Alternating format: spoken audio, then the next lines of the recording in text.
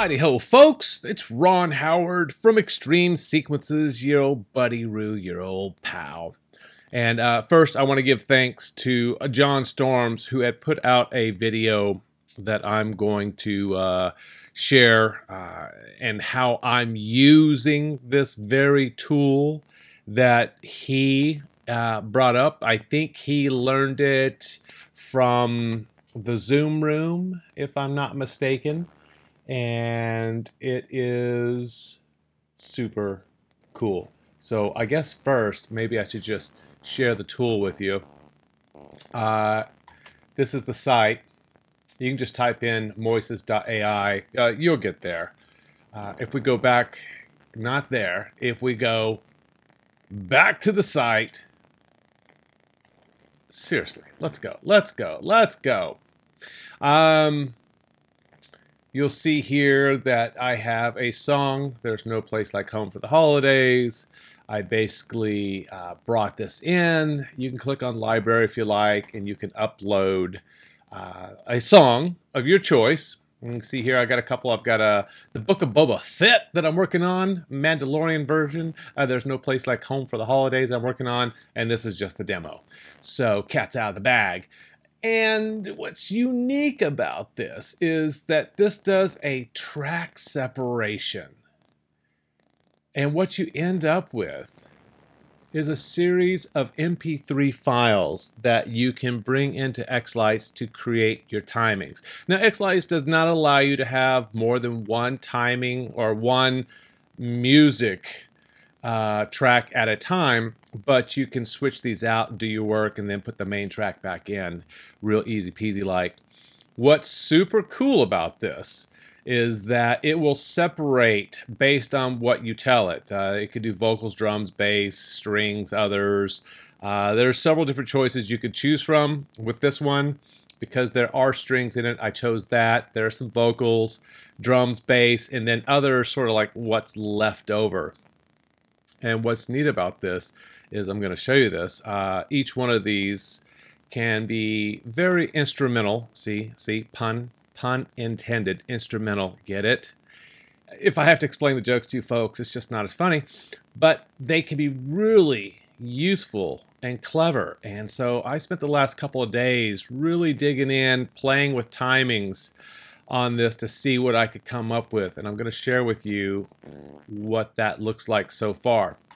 So here's the main sequence right here with the music, and I'll just play just a little bit of this. Let me make sure I've got my audio yeah, it's on quiet. That's quiet enough, and here we go.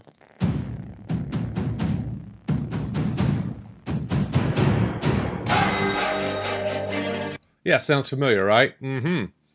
But that's the whole thing. What I can do is go to my sequence settings and tell this that I want to change that I want to use these individual MP3s one at a time so I can look at the bass and bring that in. And click done. There we go. When you're ready. Okay, and here's the bass. So if I just choose the bass, now it does not put in timing marks for you. It does not do that. So don't think that you're going to get off scot-free. What it's going to give you is this.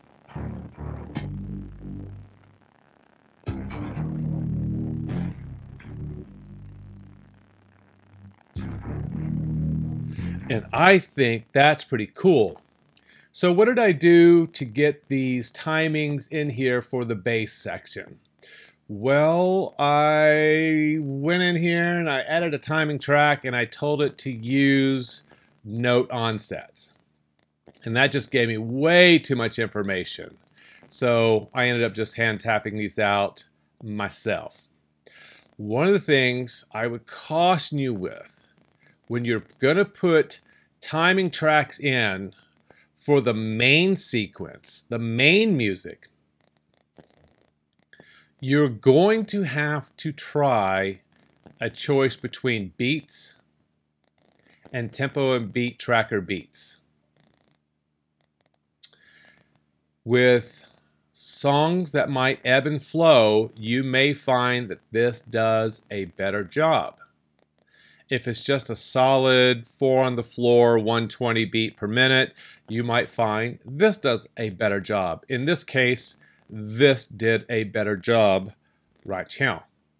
And that's what I ended up using. I had used the other one, and I didn't like the way it was lighting up as it went down. It was starting to sort of go off and not be correct. So that's why you see Beats 2. I just didn't change the name. All right. So I created these timings. And sometimes you got to go in here and really watch what you're doing and then line these up with Beats 2, because typically music like this that's orchestral can be on the beat, ahead of the beat, or behind the beat, and you have to make a decision. With lighting, I would recommend you try to put it at least on, if not slightly in front. Now, doing that consistently throughout is really not easy. So you want to play things back with some effects and see how it looks with the music. Also, it's probably going to be a good idea to go down here, look at 1/4 speed, and listen like this.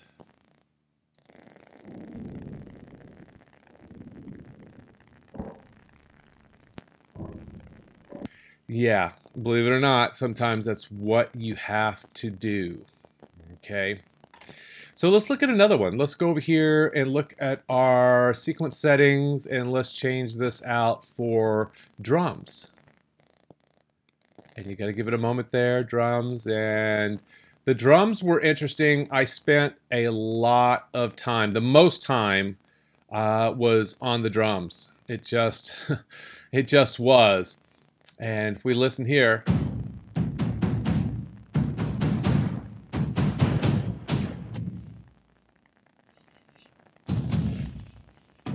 And you can see this line here, the second one here.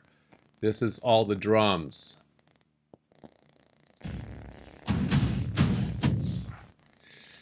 It was sort of painstaking. If we watch, I think I have an effect over here, and this is one of the ways I'll test.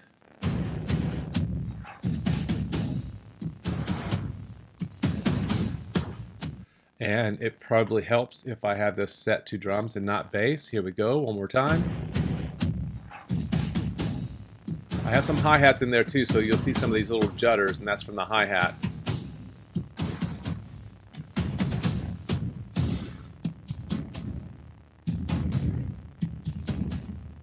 Pretty cool stuff, right? And then we have some vocals too, and I thought this was kind of neat. I'm pretty good at isolating and separating a lot of the musical instruments, but this just does a better job than my ears can do. And so if we look at this right in here, you'll see this section here. Let me just choose the vocals.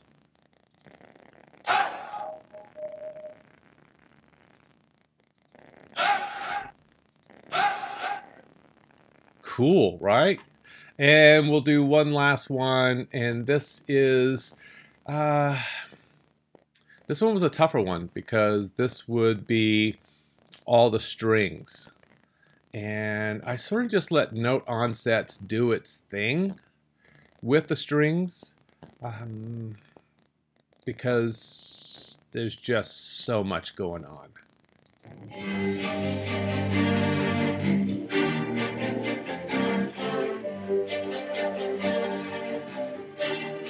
And it's not going to be anything I'm interested in doing to isolate a ton of this in here, but if that's what it called for, because you can see this da da da da da, it's not catching this.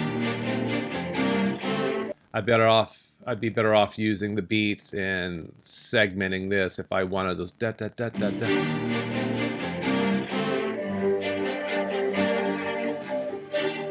It's just xLights with this particular note onsets. Really can't dial this in, and I've tried every setting under the sun to try to get it to do a better job.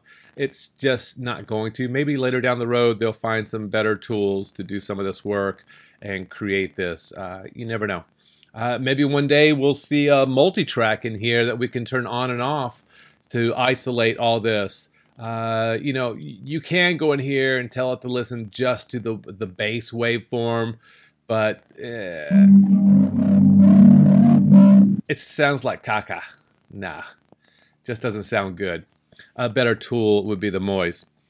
And so that's pretty much it. I spent most of yesterday getting all of these in here. I'll do another video in a moment, and I'll talk about Sketch and one of the ways that I want to play around with it. So stay tuned for that. If you have any questions, you know where to find me. Thanks so much. See ya.